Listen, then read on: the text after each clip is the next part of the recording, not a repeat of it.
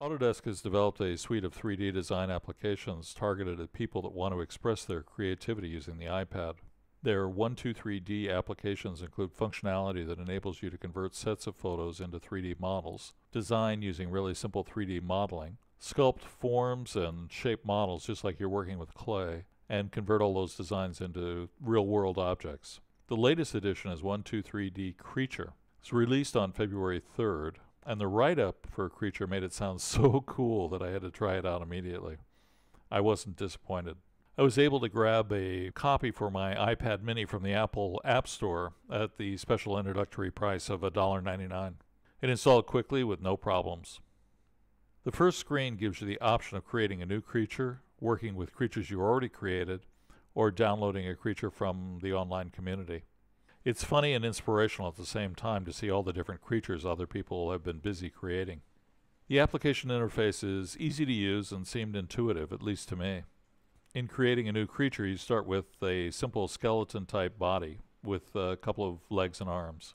There are controls to create additional joints and limbs, move them around, change the body shape, pose the creature, and scale it.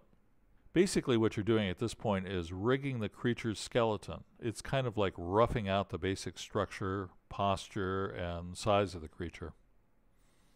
I decided to give my creature a space alien look with a wide pointy head, floppy ears, webbed feet, and hands.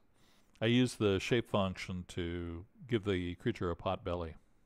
The next step in the process is to bake the skeleton, which I think is just a cute way to entertain you while the application takes a minute or so to crank the math and create the actual model. Once the creature model is finished baking, it gives the choice of sculpting it, painting it, or rendering it. The sculpting mode supports mirroring, so if you have mirroring turned on, then any change you make to the model is automatically symmetrically mirrored. This is really useful for creating things like hands and feet. You use the sculpting tools to push the surface of the model in or out. You can smooth it or sharpen it. You can flatten it or grab it. And there are slider controls that adjust the sculpting tool size and strength.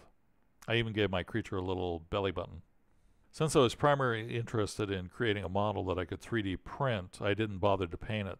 But in the painting module, you have the choice of using a paintbrush, airbrush, or image paint. Like the sculpting module, the painting module also supports mirroring.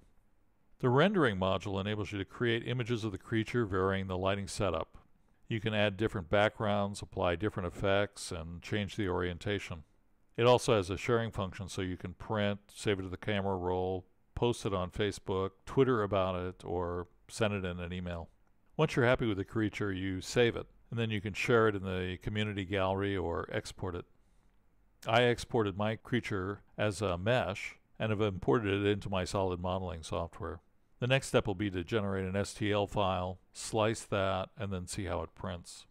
I'm really interested in using this application to add aesthetic design value to my 3D printed objects. It may be a natural bridge between the sharp, logical engineering mind and the artistic side, kind of a left brain, right brain fusion tool. I'm really looking forward to using it a lot.